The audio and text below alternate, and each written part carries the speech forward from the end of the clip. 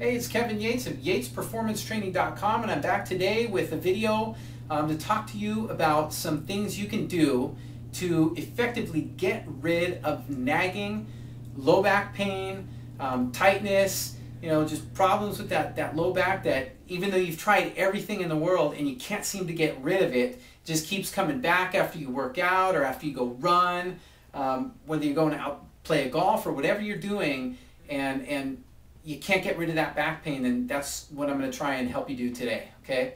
So a big thing that I want you to understand is one of the most common things that I see in people with low back pain is this muscular imbalance. And when I'm talking about a muscular imbalance, what I mean is that there are certain muscles that are weak, and as a result of the weakness, your spine can't properly stabilize itself, and then what happens is that other muscles start to overcompensate for the weak ones. They start working harder, and then what happens is your body starts to get imbalanced because these overcompensators are kind of working all the time, and the weak guys are just getting weaker, right? So it just throws your whole body out of balance, and then what it does is it starts to create improper stress to your spine, and then you get pain, or the pain could be tightness, right? And then you're just always having to stretch. You can relieve it maybe, temporarily for the day or, for the night. And then, the next time you go out and do whatever you do, it comes back again, right? But you never really have a long-term kind of relief from it. It just always kind of keeps coming back, right?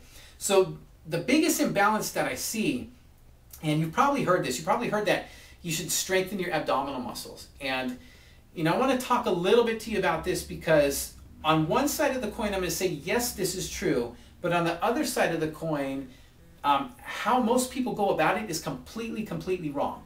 And there's even some exercises that are recommended that I completely disagree with. And not only are they ineffective, but they can make your low back pain worse. And a lot of times these are exercises that are recommended to do to help your low back out, all right? So what I want you to understand is the imbalance, when we talk about strengthening the abdominals, okay? There's two imbalances, abdominal weakness and hip weakness. But I'm going to talk about the abs for a while. The abdominal weakness, when most people go to train their abs, if this describes you, then you're going to nod your head and go, yeah, okay, I get it. But the way most people train abs is by doing certain type of crunches, right? So it's always just kind of little crunches, and back pain, sufferers are taught to do this because it helps, contract the abdominals, make them stronger, and it lengthens out the tight muscles in the low back, right? So, in your head it makes sense to think along those lines.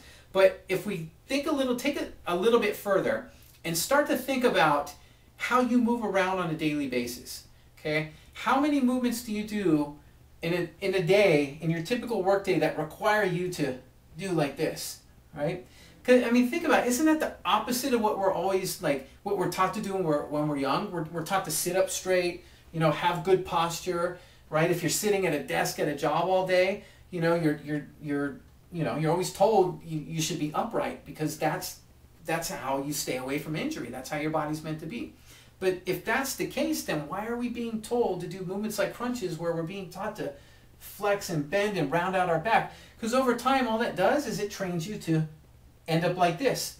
And every time you try and stabilize your body, if you lift something heavy, or if you ways that you start moving, that's what's going to start happening. You're going to start to move with yourself like that. You're going to start to lift things like that. And when you start lifting things like that, that's a bad back accident. That's a big injury waiting to happen right there. Okay, so if crunches are kind of out of it, right? We definitely don't want to do crunches. We don't want to do sit-ups, all right? Because sit-ups is the same thing. You're just reinforcing flexion, and you're making it even worse because most people engage their hip flexors, right? So I don't know if the camera's got me on the hip flexor, but hip flexor, think about if you're wearing pants where your front pockets are, right? They're kind of there, and they go up through, kind of like up through your stomach in a way, and they attach to every vertebrae on your low back, on each side, okay? And you think about that for a minute, because if those hip flexors, if you're engaging them like in a sit-up all the time, because what they do is they work to pull your knee up towards your chest, right? But most people, what do they do? When you do a sit-up, you hook your feet under something. So when you can't pull your knee to your chest, you pull from the attachment at your back, and it pulls at the back. That's why a lot of people who do sit-ups end up with back pain, and potentially with hip pain too, because they're overusing those hip flexors. So what we need to do is kind of put those exercises away and think of more movements that are going to train your body to be strong and stable and perform its best, not like this, but in positions you're meant to be, like this, up nice and tall. All right? Whether you're a runner, I mean, if you go running, you don't want to be running like that. I mean, you'll kill your low back and your neck, right? You won't make it. You want to be nice and efficient, up and tall. If you're a golfer, you don't want to swing a golf club with a rounded back, right? You want to have nice, good posture, right? That goes for working out, lifting, you know, you name it. So movements that do that, and I've listed 5 of them here on this blog. So some really good, effective training movements that are going to really work your abs like you've never felt them before. It's way, way different than you'll ever feel on a crunch or a sit-up or one of those, any of those ab machines that you see around the gym or on the TV commercials, all right? So definitely give these exercises a try on here. And also, I'd love to hear your feedback on these exercises. Let me know if they worked for you. Let me know if they didn't work for you. Let me know what you thought of them. And if they helped you out, how they helped you out. And post your feedback in the comment. You could leave a comment below, right on here. Just post your feedback on there. And also let me know of anything else that you would like me to share on a video or in an article that I post. You know, I'd love to hear from you. I'd love to hear your feedback. All right, so hopefully this gives you some idea of now the direction you should go to fix low back pain. And I'm telling you, when you start training movements like the ones I have listed on here, you're going to be feeling better really, really quickly. So make sure you read them really thoroughly.